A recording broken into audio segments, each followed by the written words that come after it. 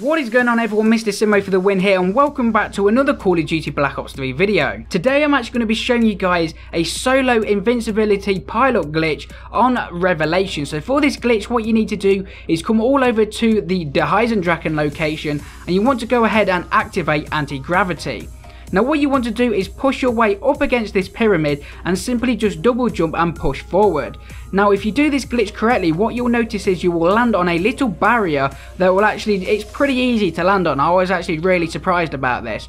Now I know I did try different locations on the pyramid. Now to prevent any confusion, when you're doing this glitch and you look forward, what you should be able to see is the ritual room. If you are trying the glitch another way and you can see another way, then you're doing the glitch wrong. Make sure when you're jumping up the pyramid, the first thing that you can see when you jump up is the ritual room. And if you do that, you'll find this glitch really easy. I was quite surprised how easy this glitch was.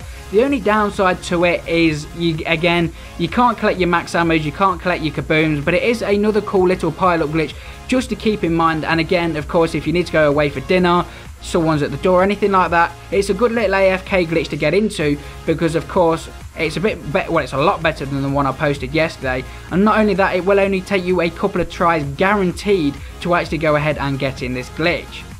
So anyway guys, if you did go ahead and enjoy today's glitching video, it'd be very much appreciated if you could support today's video by giving it a big thumbs up.